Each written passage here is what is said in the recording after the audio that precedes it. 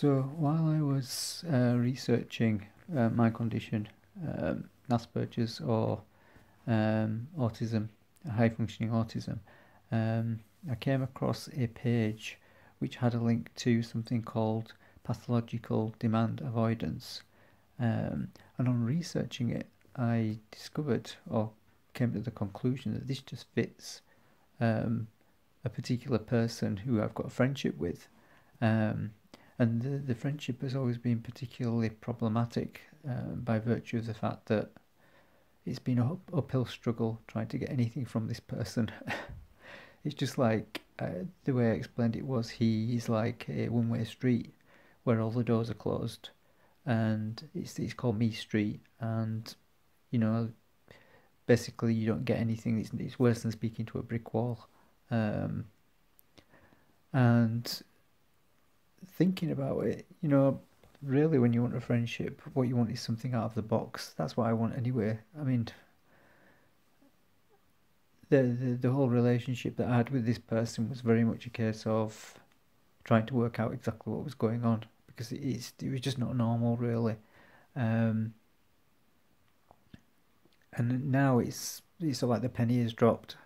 It's quite clear why this person behaved in this very strange way, that I tried to understand. And it's a case of I've watched videos where people are talking about how you need to deal with these particular type of people and don't make demands and all the rest of it. And it's like, laters, mate. It's like, do I have all the hours in the day? I'd have all the hours in the day to actually, counsel and deal with this person. If that's what they need, it's a case of, I need something that's out of the box. I just want a regular relationship. Yeah, I might have Asperger's, but, there's limits, and I just wonder about these people, whether they actually ever get married, because, I mean, no offense to anybody who's got, PDA as it's called, um, but it's just, how can you have a relationship where it's all one way, you know? Um, and like I said, I'm not the type of person that, to like pussyfoot around. Um, because of my condition, I'm very blunt and straight to the point and just say, do this, do that. I will negotiate, but it's a case of,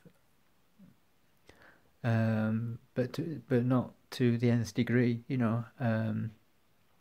So yeah, there's when I looked on YouTube, there's a chap who actually has this PDA, and he's produced videos on his channel to address the issue because he doesn't feel that there's a useful resource that's available for explaining about people that have PDA, and he does seem to do a very good job, better than the material that I've read, which is available, produced by people who help people with PDA.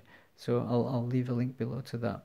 And again, the condition is pathological demand avoidance, which is where when you make demands of these people or people that have this condition, they will, quite flatly refuse and be obstinate.